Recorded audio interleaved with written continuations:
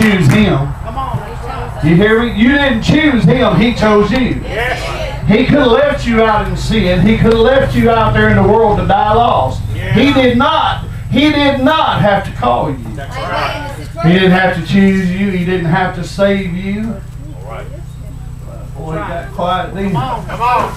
It's only by the grace and the mercies of God that we are what we are today. Amen. If it wasn't for his calling, I'd still be out there in the world doing the things I did 20 years ago when he called me out of that mess.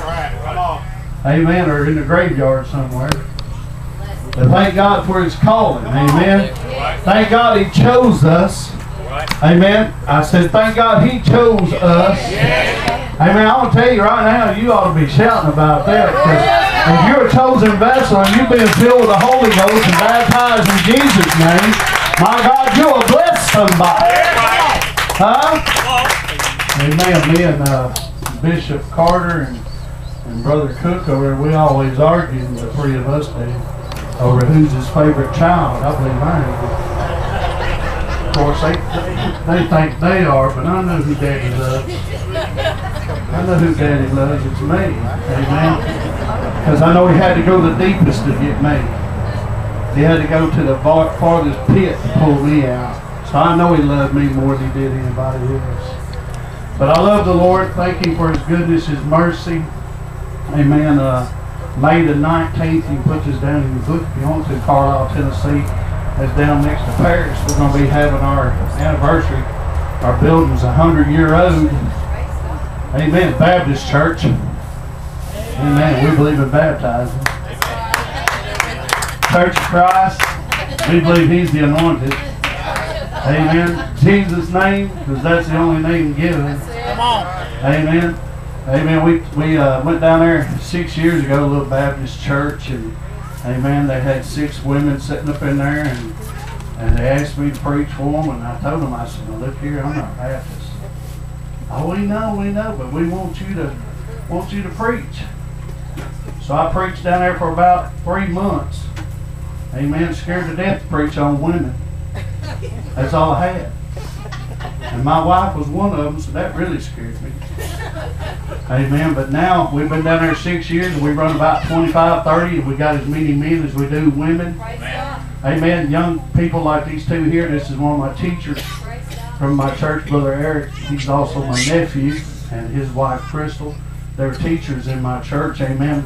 Praise God for them. And thank God for a young group. Amen. Most of our churches, I think I'm the oldest man there, which I'm young. I really am. And then there's 2 other women that are a little older than I am. One of them's in her 80s or 70s, and the other one's in her 50s. And the rest of them are just kids in their 20s and 30s. Come out of drug addiction. Amen. Come out of addicted homes that are addicted with drugs and alcohol. Amen. Got one young man. He's a minister of music in my church, a tent preacher. And when he started the church, he had 7 felonies, 13 felonies, and was doing 7 years house arrest. And the kids all started telling him, "You need to come to church." I ain't going down there. "You need to come to church." I ain't going down there. One Sunday morning, he came down and he was standing up in the front, and all of a sudden the Holy Ghost hit that boy. Man, he went to crying, and the next thing we know, I thought he was going to jump through the floor of that old building. Come on. Holy Ghost got on him. Man, it's just great to see young folk serve God. Yes. You don't know the opportunity, you young people listen to me. You don't know the opportunity that you have right now to serve God. Yes. Come on. I had a lady we buried last year, I believe it was. She'd been in church ever since she was 13 years old. We buried her, she was 89. And been in church since she was 13. Baptized in Jesus' name, filled with the Holy Ghost, and lived for God all her life. What a wonderful testimony. Amen. Never smoked a cigarette a day in her life, never dipped, never done drugs or alcohol. What a wonderful testimony. Amen. But I also like them testimonies, these youngins, when they come to God, they say, God brought me out of that. Amen. God can keep you from all kinds of stuff. But it's a blessing when you can hear a young person say, God brought me out of that. And I no longer need that. I no longer have to live that way. Amen. That I'm a changed individual. Amen. You just, I mean, if you've never been there, you don't understand what it's like, I guess. Amen. But God is so good. I believe that we, like the preacher said last night, we're living in the last days. Amen. Preacher, man of God, talked about how earthquakes and things of that nature are getting worse. A man with NASA called a pastor friend of mine. He works at NASA, and he said that the Andreas Fault that runs from Memphis through Arkansas up through Alabama and over into Arkansas and all around the mid-east is fixing to tear up some stuff. So they're already hiring big companies to come in and do the cleanup. Even hiring mortuaries and such as that to be ready to be burying folk because of the deaths that's fixing to come. They said they've been watching this, and it's just about to fixing to happen. And the preacher said that his birth pains, that the earth is giving forth travail and getting ready to be took out, because you know travail is new birth. Come on. And the Bible says there'll be a new heaven and a new earth. This earth has got to give up. It's got to lay down. It's got to die. And if you're not ready tonight, to meet the Lord when He calls, you're in a good place.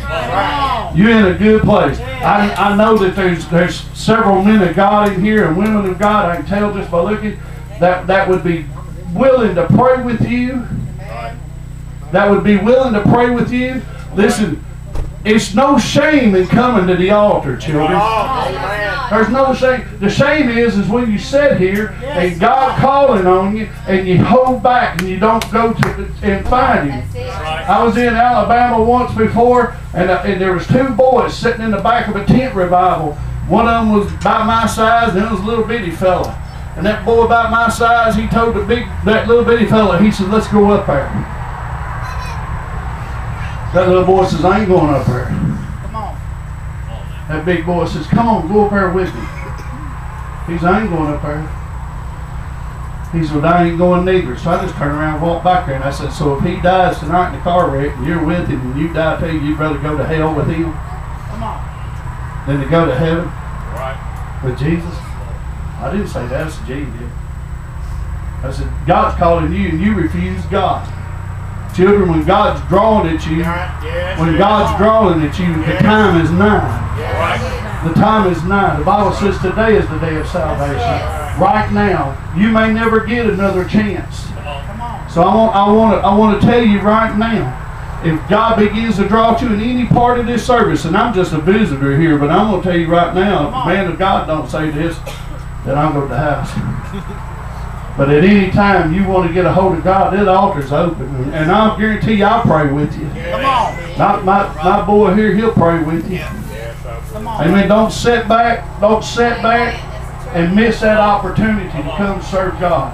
Because there's nothing greater. There's nothing, I know, because I've tried it all. I'm 54 years old and I've done everything a man could ever do. I've tried it all and ain't nothing like Jesus. There ain't no feeling like Jesus. And if God begins to draw you, if God begins to call you to this altar at any part of this service, don't sit back and wait. If God's dealing with you right now, don't sit back and wait. You go ahead and answer that call, because it may be your last one. Amen. We love you.